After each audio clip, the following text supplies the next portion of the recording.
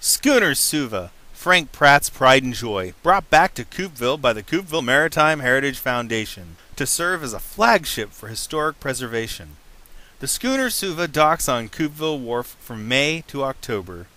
SUVA's volunteer docents teach their inquisitive visitors about the importance of preserving the maritime heritage of beautiful Whidbey Island, as well as EB's Landing National Historic Reserve. Frank Pratt Jr., the original owner of the Schooner SUVA, purchased and donated the Cathedral Woods, and also purchased a part of the original EB's land claim in 1908 to keep it from being developed. Upon Pratt's son's passing, that became part of EB's historic reserve as well. The 90-year-old Schooner SUVA is not only beautiful to look at and wonderful to ride for all, it also gives visitors a chance to see the buildings around Penn, Cove from the perspective of the first European settlers.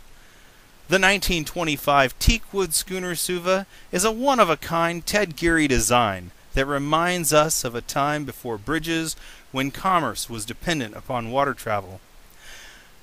To help support Schooner SUVA and the Coupeville Maritime Heritage Foundation's mission to create awareness, educate, promote, and preserve the maritime heritage of Coupeville and Penn Cove, visit Schooner SUVA on the wharf in Coupeville, Washington, or visit schoonersuva.org, or call 360-320-4337. Thank you for making history a priority.